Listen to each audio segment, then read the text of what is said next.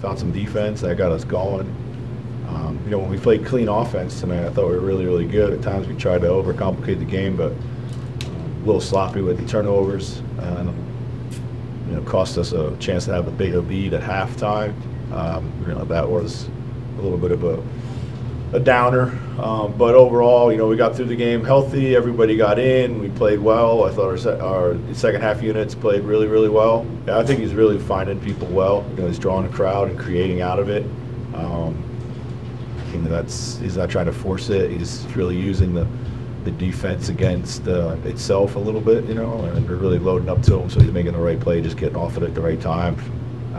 So something that he started doing really well with USA Basketball. I think you can see it growing there. Coaches did a really good job with him in trying to helping him find that part of his game consistently, and he's just carried it over into the season. Yeah, he's played phenomenal all preseason. Shot the ball well, moves well without the ball, is a good secondary playmaker.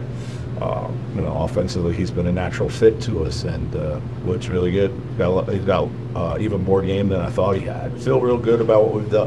What we've done at camp here, like coming together, playing for each other, establishing a little bit of an identity.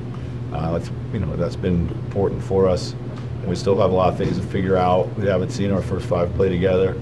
It's kind of a little bit of the story for us right now, but hopefully we have 3 more days of practice. Really good practices before we get ready to throw it up against Toronto. So it's important that we get a little bit healthier and get that unit clicking.